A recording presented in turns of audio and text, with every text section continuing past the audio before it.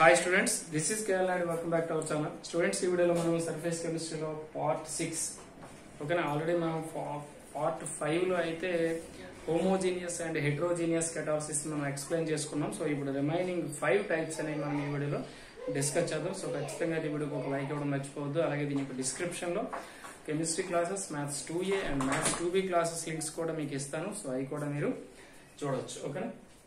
So మరి ఈ వీడియోలోకి వెళ్దాం. చూడండి, ఫస్ట్ వన్ ఏంటంటే పాజిటివ్ కెటాలసిస్. పాజిటివ్ కెటాలసిస్ మనకి ఇది ఆబ్జెక్టివ్ అయితే ఇంపార్టెంట్ అండి. మెయిన్స్ ప్రిపేర్ అయ్యే వాళ్ళకైనా, నీట్ ప్రిపేర్ అయ్యే వాళ్ళకైనా, అలాగే EAMCET are EAP set. So objective purpose లో ప్రిపేర్ అయ్యే వాళ్ళందరికీ కూడా ఇది ఇంపార్టెంట్. ఆల్రెడీ మనకి పార్ట్ 1 అనేది అప్లోడ్ అయిపోయింది ఓకేనా. సో ఇప్పుడు ఇందులో చూడండి, పాజిటివ్ కెటాలసిస్. పాజిటివ్ కెటాలసిస్ అంటే జనరల్ గా ఏంటి అంటే రేట్ ఆఫ్ రియాక్షన్ ఇంక్రీజ్ చేసే క్యాటలిస్ట్ ఏమంటామంటే పాజిటివ్ క్యాటలిస్ట్ అంటాం. అంటే ఎలా ఉంటదంటే సింపుల్ గా ఇప్పుడు మనం ఒక గ్రాఫ్ తీసుకుంటే చూడండి, ఇది రియాక్టెంట్ అనేది ప్రోడక్ట్ ని ఫామ్ చేసేటప్పుడు సో దానికి మనకు ఒక యాక్టివేషన్ ఎనర్జీ చెప్పుకుంటాం. యాక్టివేషన్ ఎనర్జీ అనేది సో మనకి ఇక్కడ ఎనర్జీ బ్యారియర్ ఇండికేట్ చేస్తాం. ఇక్కడ చూడండి రియాక్టెంట్ అండ్ ఇక్కడ యాక్టివేషన్ ఎనర్జీ మధ్య ఎనర్జీ బ్యారియర్ అంటే ఎనర్జీ మనకి ఎంత డిఫరెన్స్ ఉందనేది మనకి ఇండికేట్ చేస్తుంది ఇక్కడ ఓకే. సో ఈ రియాక్షన్ లో మనం సింపుల్ గా కెటలిస్ట్ గాని వాడుకుంటే ఏం చేస్తుంది అంటే ఆ యాక్టివేషన్ ఎనర్జీని డిక్రీజ్ చేస్తుంది. అంటే యాక్టివేషన్ ఎనర్జీ అనేది డిక్రీజ్ అవ్వడం వల్ల యూజ్ ఏంటి అంటే రియాక్షన్ అనేది చాలా స్పీడ్ గా వచ్చేస్తుంది. అంటే సింపుల్ గా చూడండి, మనం కెటలిస్ట్ ని వాడితే ఇక్కడ కెటలిస్ట్ ని వాడడం వల్ల ఏమవుతుందంటే ఆ రియాక్షన్ అనేది చాలా స్పీడ్ గా జరిగిపోతుంది. అంటే యాక్టివేషన్ ఎనర్జీ ఏమవుతుంది, డిక్రీజ్ అయిపోతుంది. ఈ ఎనర్జీ బ్యారియర్ అనేది ఎప్పుడైతే డిక్రీజ్ అయిందో ఆటోమేటిక్ గా చాలా ఈజీగా ప్రొడక్ట్ అనేది మనకి ఫామ్ అయిపోతుంది. ఇది ఏంటి అంటే పాజిటివ్ క్యాటలిస్ట్. పాజిటివ్ అంటే రేట్ ఆఫ్ రియాక్షన్ ఇంక్రీజ్ చేసేదాన్ని మనం పాజిటివ్ క్యాటలిస్ట్ అంటాం. అంటే చూడండి, ఇక్కడ when the rate of reaction is accelerated by the substance occurrently added, it is said to be positive catalyst. అంటే మనం ఒక సబ్స్టెన్స్ ఒక రియాక్షన్ మిక్సర్ కి యాడ్ చేసేటప్పుడు అది రేట్ ఆఫ్ రియాక్షన్ గాని ఇంక్రీజ్ చేసింది అనుకోండి, సో అటువంటి క్యాటలిస్ట్ ఏమంటామంటే పాజిటివ్ క్యాటలిస్ట్ అని చెప్పుకుంటాం ఓకేనా. సో ఇప్పుడు పాజిటివ్ క్యాటలిస్ట్ అంటే గ్రాఫ్ ఇలా ఉంటుంది. ఇది వితౌట్ క్యాటలిస్ట్, ఇది వితౌట్ క్యాటలిస్ట్ ఓకే. సో ఇప్పుడు దీనికి నంబర్ ఆఫ్ ఎగ్జాంపుల్స్ కూడా మనం తీసుకోవచ్చు ఓకేనా. చూడండి, ఇప్పుడు సపోజ్ పొటాషియం క్లోరైడ్ సాల్ట్ ని MnO2 క్యాటలైజ్ చేస్తుంది. MnO2 అంటే మనకి ఇక్కడ వచ్చే ప్రొడక్ట్ ఏంటో చూడండి, 2KCl ప్లస్ 3O2 వస్తుంది. అంటే ఇక్కడ ఈ రియాక్షన్ లో MnO2 అనేది రేట్ ఆఫ్ రియాక్షన్ ఇంక్రీజ్ చేస్తుంది. సో దాన్ని పాజిటివ్ కెటాలసిస్ అంటాం. అలా కాకుండా ఇంకా అనదర్ రియాక్షన్ తీసుకోండి. ఇప్పుడు మనకి డీకాన్స్ ప్రాసెస్ ఉంది కదా, హెచ్సిఎల్ ఎలా కన్వర్ట్ చేస్తుంది అంటే ఒకనండి chlorine gas and water molecule గా కన్వర్ట్ చేస్తుంది in the presence of copper chloride CuCl. ఒకనే CuCl2 అనేది ఇక్కడ క్యాటలిస్ట్ గా వర్క్ చేస్తుంది, పాజిటివ్ క్యాటలిస్ట్ గా వర్క్ చేస్తుంది. అంటే మనకి ఈ రియాక్షన్ లో ఏమొస్తుందంటే క్లోరిన్ గ్యాస్ అనేది రిలీజ్ అవుతుంది. ఈ ప్రాసెస్ ఏమంటామంటే మనం డీకాన్స్ ప్రాసెస్ అంటాం. డీకాన్స్ ప్రాసెస్. అలాగే రిమైనింగ్ దేని వాడుకోవచ్చు అంటే హ్యాబర్ ప్రాసెస్ ని వాడుకోవచ్చు, అలాగే కాంటాక్ట్ ప్రాసెస్ ని వాడుకోవచ్చు, అలా ఆస్ట్వార్డ్స్ ప్రాసెస్ ని వాడుకోవచ్చు.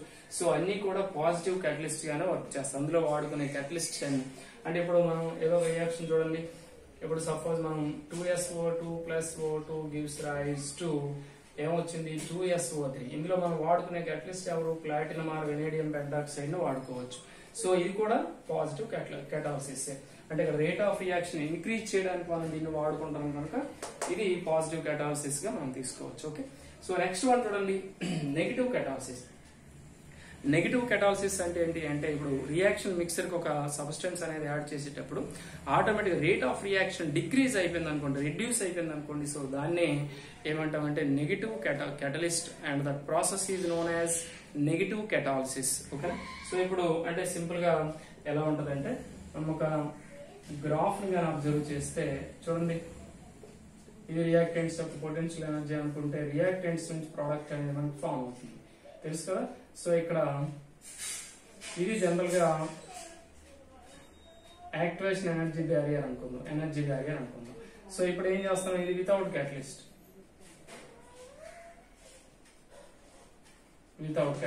సో ఇప్పుడు మనం క్యాటలిస్ట్ ను వాడితే ఈ ప్రాసెస్ ఇంకా టూ లాంగ్ అయిపోయింది అనుకోండి, అంటే యాక్టివేషన్ ఎనర్జీ అనేది ఇంకా పెరిగిపోయింది అనుకోండి. సో ఎలా వస్తుంది, ఇది విత్ క్యాటలిస్ట్ అంటే ఇక్కడ మనకి ఈ యాక్టివేషన్ ఎనర్జీ పీక్ అనేది ఇంక్రీజ్ అయిందంటే ఇది ఇంకా స్లో అయిపోతుంది, స్లో రియాక్షన్ అంటాం. ఓకేనా, మీకు ఇక్కడ క్లారిటీ వచ్చింది కదా. ఇక్కడ చూడండి, విత్ క్యాటలిస్ట్ అయితే ఏమైంది అంటే యాక్టివేషన్ ఎనర్జీ డిక్రీజ్ అయింది. సో ఇక్కడ మాత్రం యాక్టివేషన్ ఎనర్జీ ఏమైంది, ఇంక్రీజెస్. చూడండి ఇక్కడ ఎనర్జీ బ్యారియర్ ఎంత ఇండికేట్ చేస్తే ఇక్కడ ఈ రెండింటికి డిఫరెన్స్ మీరు క్లారిటీగా చూసుకోవచ్చు. అంటే యాక్టివేషన్ ఎనర్జీ పాత్ ఏమవుతుందంటే ఇక్కడ డిక్రీజ్ అయింది, ఇక్కడ ఏమో ఇంక్రీజ్ అయిపోతుంది. సో ఎప్పుడైతే యాక్టివేషన్ ఎనర్జీ పాత్ ఇంక్రీజ్ అయిందో అంటే పీక్ ఇంక్రీజ్ అయిందో ఆటోమేటిక్ గా రియాక్షన్ అనేది ఏమైపోతుందంటే స్లో అయిపోతుంది. సో ఇలా రేట్ ఆఫ్ రియాక్షన్ రెడ్యూస్ చేసే catalyst ఏమంటామంటే నెగటివ్ catalyst అని చెప్పుకుంటాం.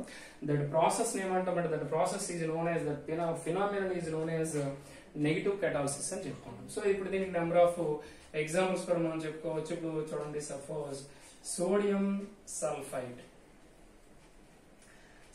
సల్ఫైడ్ అనేది ఆక్సిజన్ తో రియాక్ట్ అయ్యేటప్పుడు మనకి ఏమొస్తుందంటే సోడియం సల్ఫేట్ వస్తుంది, Na2SO4.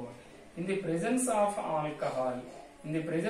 ఆల్కహాల్ ఎలా వర్క్ చేస్తుంది అంటే నెగటివ్ క్యాటలిస్ట్ గా వర్క్ చేస్తుంది, అంటే రేట్ ఆఫ్ రియాక్షన్ డౌన్ చేస్తుంది. ఓకే, సో అదొక ఎగ్జాంపుల్ చెప్పుకోవచ్చు. అలాగే బెంజాల్డిహైడ్ తో ఒక రియాక్షన్ వస్తుంది చూడండి, C6H5. ఓకేనండి, ఇది కూడా మనకి ఎయిర్ తో రియాక్ట్ అయ్యేటప్పుడు డైఫినైల్ అమైన్. ఈ డైఫినైల్ అమైన్ మనం క్యాటలిస్ట్ గా వాడుకుంటే ఇక్కడ rate of benzoic acid formation ఏమవుతుందంటే రిడ్యూస్ అయిపోతుంది. అంటే మనకు వచ్చే ప్రొడక్ట్ ఏంటంటే C6H5COOH అనేది వస్తుంది. సో ఇక్కడ కూడా ఈ డైఫినైల్ అమైన్ వాడడం వల్ల ఏమవుతుందంటే ఈ రేట్ ఆఫ్ రియాక్షన్ అనేది డిక్రీజ్ అయిపోతుంది. ఇది కూడా దానికి ఎగ్జాంపుల్ చెప్పుకోవచ్చు. అలాగే టెట్రాఎథైల్ lead is added to petrol. So ఇది కూడా అంటే పెట్రోల్ కి టెట్రాఎథైల్ లెడ్ ని వాడడం వల్ల యూజ్ ఏంటి అంటే రేట్ ఆఫ్ కంబషన్ ని తగ్గిస్తుంది, కంబషన్ తగ్గించి ఇంజిన్ యొక్క కెపాసిటీని ఇంక్రీజ్ చేస్తుంది. సో అది టెట్రాఎథైల్ లెడ్ కూడా ఏంటి అంటే నెగిటివ్ క్యాటలిస్ట్ గానే వాడుకోవచ్చు. అంటే ఇలా నెంబర్ ఆఫ్ ఎగ్జాంపుల్స్ అయితే ఉన్నాయి చూడండి. ఇందులో ఆల్కహాల్, అలాగే నెక్స్ట్ వన్ ఏంటంటే డైఫినైల్ అమైన్ నెగిటివ్ క్యాటలిస్ట్ గా వర్క్ చేస్తుంది, అలాగే టెట్రాఎథైల్ లెడ్ కూడా వర్క్ చేస్తుంది. ఓకే, సో ఇది ఏంటి అంటే నెగిటివ్ కెటాలిసిస్. అలాగే నెక్స్ట్ వన్ ఏంటంటే ఆటో కెటాలిసిస్ అంటే జనరల్ గా ఈ రియాక్షన్ స్టార్ట్ అయ్యేటప్పుడు స్లోగా ఇనీషియల్ లో రియాక్షన్ స్లోగా స్టార్ట్ అవుతుంది. ఆఫ్టర్ సమ్ టైం ఏమవుతుందంటే ఆటోమేటిక్ గా రేట్ ఆఫ్ రియాక్షన్ ఇంక్రీజ్ అయిపోతూ ఉంటుంది. బికాస్ ఆఫ్ ఏమవుతుందంటే ప్రోడక్ట్ అనేది ఫార్మ్ అయ్యాక ఆటోమేటిక్ గా రేట్ ఆఫ్ రియాక్షన్ ఇంక్రీజ్ అవుతుంది.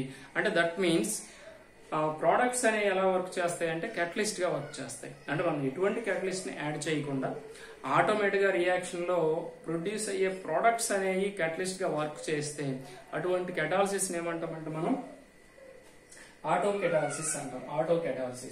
ఓకే, ఈ ఆటో కెటాలిసిస్ కి ఎగ్జాంపుల్ ఏంటంటే నెంబర్ ఆఫ్ ఎగ్జాంపుల్స్ అయితే మన దగ్గర ఉన్నాయి. సో ఇప్పుడు చూద్దాం ఎగ్జాంపుల్ 1. ఓకే, ఎగ్జాంపుల్ 1 ఇది మనకి ఎక్కువగా రిడాక్స్ రియాక్షన్స్ లో మనం దీన్ని వాడుకుంటాం, టైట్రేషన్స్ లో ఎక్కువగా వాడుకుంటాం. చూడండి ఇక్కడ KMnO4 ప్లస్ ఓకేనండి oxalic acid H2C2O4 plus H2SO4.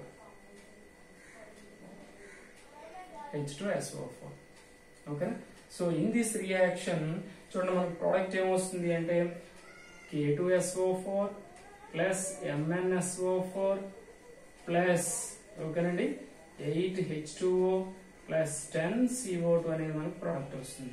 So in this reaction MnO2 మీరు క్లారిటీగా చూడండి మ్యాంగనీస్ సల్ఫైడ్ అనేది ఫామ్ అవుతుంది. ఇందులో మ్యాంగనీస్ సల్ఫైడ్ లో Mn2+ అయాన్స్ ఉంటాయి. ఈ Mn2+ ions acts as a ఓకేనండి సెల్ఫ్ క్యాటలిస్ట్ అంటే మనకి ఆటో కెటాలిసిస్ అని చెప్పుకుంటాం, ఆటో క్యాటలిస్ట్ అంటాం కదా.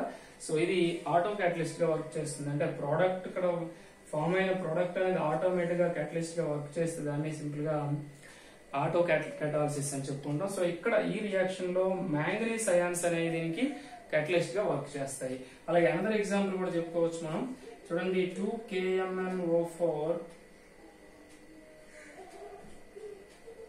2KMnO4 ప్లస్ ఓకేనండి 10 FeSO4 ferrous sulphate plus 8H2SO4. ఇది కూడా మీకు రిడాక్స్ టైట్రేషన్ మీకు సెకండ్ ఇయర్ లో ప్రాక్టికల్స్ ఉంటాయి.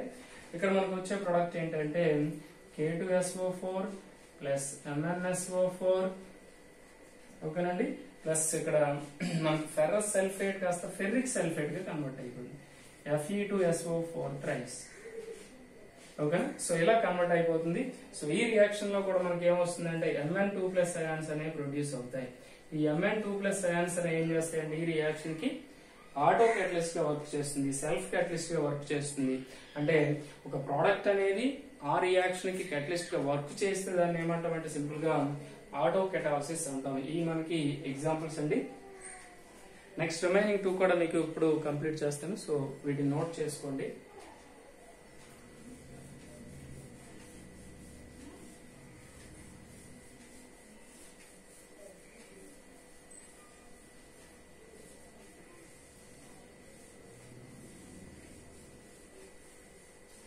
ఇప్పుడు చూడండి నెక్స్ట్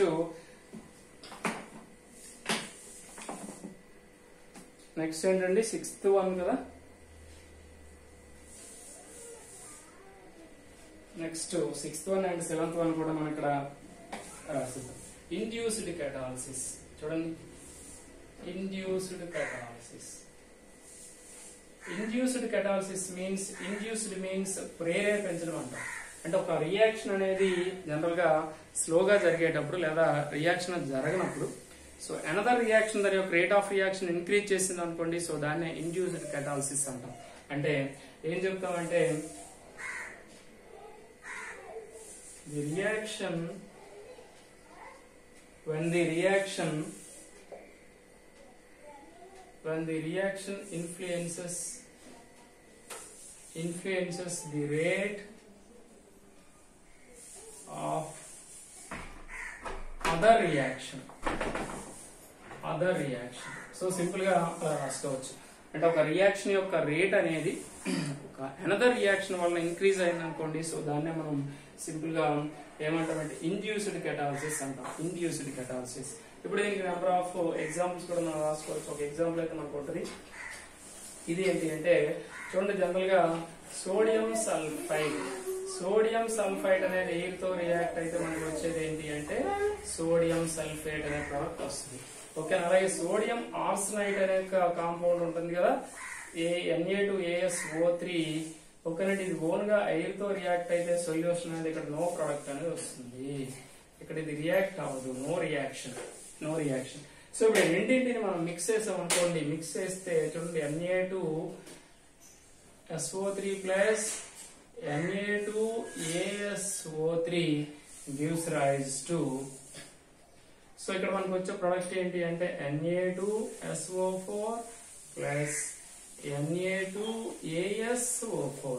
అంటే సోడియం ఆర్సనేట్ ఫామ్ అవుతుంది, అలాగే సోడియం సల్ఫేట్ కూడా ఫామ్ అయిపోతుంది. అంటే దాని మీనింగ్ ఏంటి అంటే సోడియం సల్ఫేట్ తో దీన్ని మిక్స్ చేసి మనం ఎయిర్ ని పాస్ చేస్తే ఆటోమేటిక్ ఇది ఆక్సిడేషన్ ఇన్వాల్వ్ అవుతుంది. బట్ ఇది ఓన్ గా ఇన్వాల్వ్ అవ్వదు. అంటే సోడియం సల్ఫైడ్ రియాక్షన్ అనేది ఏం చేస్తుందంటే సోడియం ఆర్సనేట్ రియాక్షన్ రేట్ ని ఇంక్రీజ్ చేస్తుంది, ఇండ్యూస్ చేస్తుంది. సో ఇదండి చూడండి, the reaction influences the rate of other reaction. అంటే ఒక అనదర్ రియాక్షన్ ఒక రియాక్షన్ యొక్క రేట్ ని ఇన్ఫ్లుయెన్స్ చేస్తే, ఇండ్యూస్ చేస్తే అటువంటి కెటాలిసిస్ ఏమంటామంటే మనం ఇండ్యూస్డ్ కెటాలిసిస్ అని చెప్పుకుంటాం. సో ఇప్పుడు 6th వన్ కూడా 7th వన్ కూడా కంప్లీట్ చేద్దాం.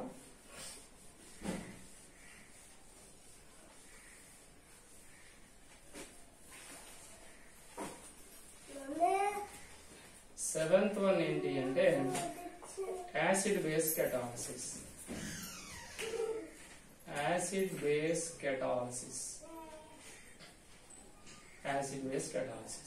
అంటే యాసిడ్ బేస్ కెటాలిసిస్ అంటే ఏంటంటే సింపుల్ గా H+ or OH- ions acts as a catalyst. అంటే according to Arrhenius. According to Arrhenius theory, H plus or OH minus ions acts as a catalyst. So ఇలాగ H plus or OH minus ions అనే catalyst గా work చేస్తే వాటిని ఏమంటామంటే simple గా acid base catalysis అని చెప్పుకుంటాం. సో ఇప్పుడు వీటికి ఎగ్జాంపుల్ చూడొచ్చు మీరు. ఓకే, వీటికి మీరు ఎగ్జాంపుల్ చూస్తే మనకి ఎగ్జాంపుల్స్ ఏమొస్తాయంటే ఎస్టర్ హైడ్రాలసిస్ మనం చెప్పుకున్నాం కదా, CH3 COO CH3 plus H2O in the presence of H plus ions. ఇక్కడ మనకు వచ్చే ప్రోడక్ట్ ఏంటి? CH3COOH plus CH3OH. ఇది ఒక ఎగ్జాంపుల్ చెప్పుకోవచ్చు. అలాగే అనదర్ ఎగ్జాంపుల్ కూడా చెప్పుకోవచ్చు. ఇప్పుడు మనం సుక్రోజ్ హైడ్రాలసిస్ చెప్పుకున్నాం కదా, అంటే ఏమొస్తుంది? C12 H22O11 plus H2O gives rise to in the presence of H plus ions. అంటే ఇక్కడ HCl తీసుకున్నా, ఇక్కడ H2SO4 తీసుకున్నాం. అంటే మనకు వచ్చే ప్రోడక్ట్ ఏంటన్నా? C6H12O6 plus C6H12O6. So one is glucose and another one is fructose. Okay, fructose. So ఇక్కడ మనం వాడుకునే ఏంటి అంటే H plus ions మనం catalyst గా వాడుకున్నాం. సో దీన్నే మనం ఏమంటామంటే యాసిడ్ బేస్ క్యాటలిస్ట్ అని చెప్పుకుంటాం. This process is known as acid base catalysis. So students, ఈ మనకి 7 టైప్స్ ఆఫ్ ఓకేనండి catalysis అండి. సో ఖచ్చితంగా అయితే రిమైనింగ్ ఫస్ట్ 2 అనేవి ప్రీవియస్ వీడియోలో ఉంటాయి. అవి కూడా చూడండి. అది చూశాక దీన్ని కంటిన్యూ చేయండి. మన ఛానల్ ఫస్ట్ టైం కానీ చూస్తే సబ్స్క్రైబ్ చేసుకోండి, అలాగే బెల్ ఐకాన్ క్లిక్ చేయండి.